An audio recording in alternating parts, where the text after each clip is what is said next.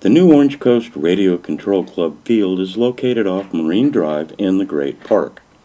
Here's a view of the pit and parking area.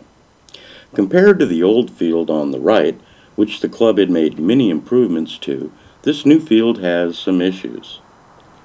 It is smaller and bordered by power lines with some trees, and there is a lot of weed growth. The runway is rough, and, I was told by club members, a steady crosswind blows. Note the windsock. In the background is the parking for the multi-rotor and helis. Their flight line is about 90 feet away from there.